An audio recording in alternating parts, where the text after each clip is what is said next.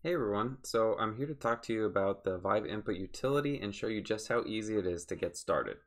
So with that being said, let me show you what it can do real fast, and then I'll show you how you can set some of those things up. So I'm going to go to the Vive Input Utility examples folder, and in the examples folder they have like 6 different scenes, so I'm going to load up one of those scenes. And in this scene we have a couple of different things we can try out. So I'm going to hit play, put on my headset, and show you hopefully some of these things in action. So I have my controllers in front of me. There we go. I'm only using one lighthouse, so the tracking is not that great, but if you use 2 lighthouses, you will get really good tracking. And I want to just go ahead and grab that block. Check it out. I can grab it, I can throw it. Another one's gonna, oh, sorry about that. I just accidentally hit the microphone. Another one popped up. I'm gonna be careful not to hit the microphone. So, oh, don't want to do that. Let's cancel. I'm like accidentally turning off my controller. I'm going to teleport over here, press a button, and then change the color of those blocks. Now I want it to be yellow, red, orange, green, blue. Blue is my favorite. I'm going to go blue. You can also do purple, but like I said, I like blue. I want to teleport over here. Whoops. And then you can press the switch, anti-gravity, gravity, anti-gravity, gravity. There's some cool stuff you can do very quickly with the Vive Input Utility. So I got these blocks and they're really cool, and let's show you how to get that stuff to happen. Again, I do apologize for accidentally knocking the microphone earlier. I know that's going to sound terrible whenever I upload the video. So let's go to our brand new scene. I've called it input example, but you can just click file and then new scene, and that's really what we're working from. So first things first, if you don't do this, you're gonna run into trouble, and it's like, it doesn't make sense, but just take that main camera and delete it. You gotta get rid of the main camera because the Vive Input Utility already has a camera. Now let's click on the, I'm gonna move my face out of the way for a second. I'll kind of be in the hierarchy, I guess. Or maybe up here. This part of the inspector is not too important. So you click on the HTC Unity plugin. This is from the HTC Vive Input Utility. If you don't have it, go to the asset store, and then what you want to do is you want to, let's see, I've downloaded a couple of assets here. We're going to download, this is always the hard part, click search, and then go to Vive Input Utility. Now, I do recommend downloading the Vive Input Utility second.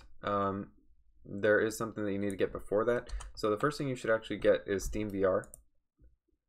It's this first one. Download that, import it into your project, make sure you hit yes, do all their suggested stuff, and then after that, go ahead and get the Vive Input Utility. And the Input Utility is really cool because it'll get you working real fast. So it looks like that. And then once you have those two in your project and you've hit yes for all the recommended stuff, then the next thing you want to do is go ahead, make a scene, delete your camera, and we're going to go to the Vive Input Utility project folder, and where it says Vive Input Utility, go into that folder, and then you'll find prefabs. Now in prefabs, what we want is we want the Vive rig or the Vive camera rig. So I'm going to use a Vive rig. I think it's a little bit more complete. I'll just throw that into my hierarchy. Notice how if it is in my hierarchy, I'm going to move myself again. Sorry about that. My transform is 0, 0, 0. If yours is not and you want it to be there, just make sure that it matches up. Now what I'm going to do is I'm going to add a couple of very simple objects into my scene. A cube right in front of me and a 3D object. Let's call this a sphere. So I'll put this a little bit more off center. They're right next to each other. I'll hit play and put my headset on, and then hopefully I'm not right in front of the cube and sphere, so I can see them. They're a little bit down below me. It's always a good idea to view things as you're creating because you want to know where things are and what it looks like, that kind of thing. So I'll go ahead and raise it up just ever so slightly, raise it up ever so slightly, maybe bring it a little bit closer. And now that it's a little bit closer, what I want to do is I want to just like interact with them. So let's say I want to interact with the sphere but not the cube. I'm going to add a component called grabbable. Simple as that. I've added grabbable. I'm going to press play, put on my headset, grab my controllers, and see what I can do with those two things. Now notice I did put grabbable on the sphere but not on the cube. So if I reach into the cube and I press my trigger, nothing happens. if I reach for that sphere, oh, I don't think I can reach it. So my tracking's all weird because of how I have things laid out. So I'm going to do this. I look real funny. And then bring the sphere close to me so I can reach it. Okay, so I can grab the sphere now. And check that out. Simple as that. Grabbable. I can grab it. Notice how I cannot throw it, but I can grab it. That is so cool. Like, I didn't have to write a single bit of code, and I can grab that sphere. I can, you know, put it in different places. So let's say, hey, that sphere is not cool enough. Oh, I'm gonna look all funny. You guys are like looking at my nose and stuff. I want to make that sphere throwable. So I'm gonna add component, and then I'm gonna type throwable. And would you look at that? There's a throwable script. I'm gonna grab that sphere and try and throw it, but all of a sudden it looks like it's not throwing. So some of these scripts you might want to like kind of play around with which one should be active, which one should be inactive. Do they have any certain properties to look at? On this throwable script, it says release velocity, get from hand, scale release velocity. Okay, so it says get from hand.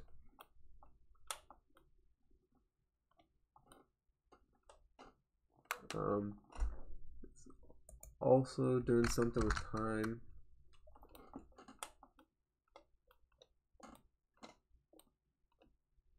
I wonder if that object is just falling due to gravity or something. Oh yeah, it fell. I added throwable and I think it got a rigid body. So that's why I was having trouble throwing it. It was heavy. It had gravity. So let's try something else. Let's go ahead and add throwable. And notice how it adds other components. It adds like a rigid body, and then we get that throwable component. On the rigid body, I'm going to turn off gravity and see if that has an effect on how things work. So I'll put my headset back on. You got to do everything with testing. I did forget to reposition the sphere, so I'll just bring it back up here, kind of move it around there. It's somewhere where I can reach it now. Grab it, throw it, and check that out. My object is now thrown. So sometimes you'll have to look at other components that get added, like the rigid body is a required component for throwable, I believe, and so that's why it automatically added it. If I wanted to be able to teleport, then that is also something I can do. So let me just go ahead and bring my sphere up here. I'm going to add a 3D object plane, and I believe I can just teleport onto the plane. So I'm going to go ahead and add a component teleportable. I think that's all I have to do. It's been a while since I've done this though.